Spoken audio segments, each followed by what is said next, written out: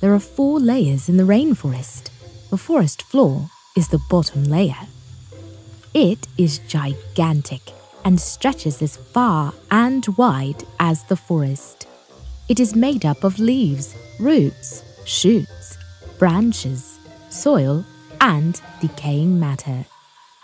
It is where the roots of the rainforest begin and is a very important part of the rainforest ecosystem. It is where nearly all plant and animal life begins and also where life ends. It is usually shady and damp. This is the perfect habitat for insects, bacteria, and fungi to breed.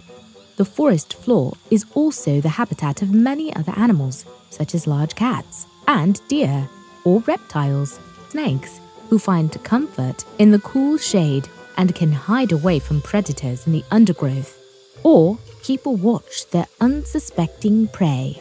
Seeds and fruit fall to the forest floor. If they are not eaten up by an animal or insect, then often the seeds will try to take root and start to begin the journey of growing upwards to the next layer of the rainforest. The rotten fruit, leaves, branches, and animals that die in the rainforest decompose on the forest floor. They leave essential nutrients that are absorbed into the soil. These nutrients are taken in by the trees and plants. They are very important and keep the rainforest healthy. Rivers and streams play a large part in the process of new life and decay. They carry decaying matter and debris through the forest. The minerals and vitamins also crumble into the water and provide healthy nutrients to plants and bacteria in the water and on the riverbanks. Rainforest understory layer. The rainforest understory layer is above the forest floor and below the forest canopy. It is the most colorful part of the rainforest sandwich.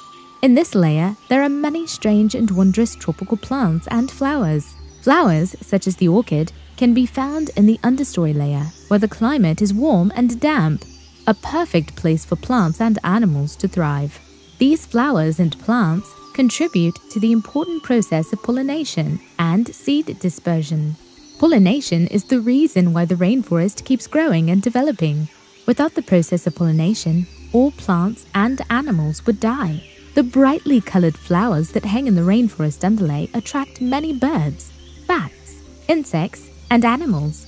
They spread the pollen by carrying the pollen from flower to flower. The pollen transfers from the male to the female parts of the plants and flowers. This starts the process of germination.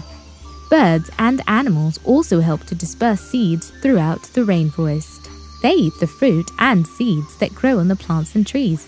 The seeds then get carried away on their fur or in their waste. The seeds eventually fall to the ground and grow into new plants and trees. The rainforest underlayer is usually humid and damp. You can find lizards, snakes, insects, bats. The humidity in the understory layer helps to keep lots of animals and plants hydrated in the tropical heat. In this layer, there are hidden caves and hollow trees that make the perfect dens or hiding places for bats or large cats and bears. Canopy trees. The canopy layer of the rainforest is the thickest part of the rainforest layer. It can take one rain droplet 10 seconds to fall to the floor because there are so many leaves. This is the part of the rainforest layers that takes the most sunlight, blocking the rays from the understory layer and forest floor. The canopy sits below the emergent layer of the rainforest and above the understory. This is where monkeys swing from lianas and birds roost in the trees away from predators. Lots of different tropical fruit, like bananas and mangoes, grow in the forest canopy. There is plenty of sunlight to help the fruit to ripen and grow lovely and large.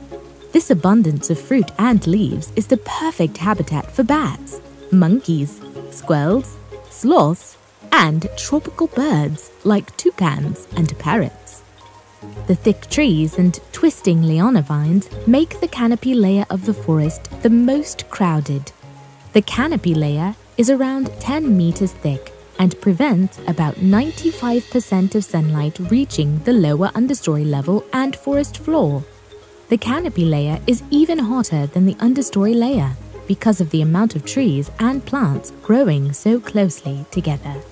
It can feel a little claustrophobic. The emergent layer. The emergent layer is the very top of the rainforest. It is known as the sunlit zone. In the treetops, the climate can change drastically. It can become very windy. The treetops up in the emergent layer catch the full rays of light from the sun and the maximum force of tropical thunderstorms. The emergent layer is made up of some of the oldest and tallest trees in the rainforest. These trees can grow up to 76 meters tall, and some have enormous thick trunks at nearly 5 meters wide. This is the layer where the magic really happens. The wind blows seeds and pollen across the rainforest, helping with the process of pollination and keeping the rainforest actively alive. The many birds, bats, butterflies, and bees that live up high in the emergent layer also help with the process of pollination and seed dispersal. It is only the animals and birds that can fly or sing from branch to branch, like monkeys or squirrels, that can live so high up in the windy treetops of the rainforest. These can be difficult conditions to live in, and the climate can change all the time. It can move from boiling hot to torrential rain or extreme wind in a very short space of time. The animals and birds that live in this top layer of the rainforest have to learn to adapt quickly.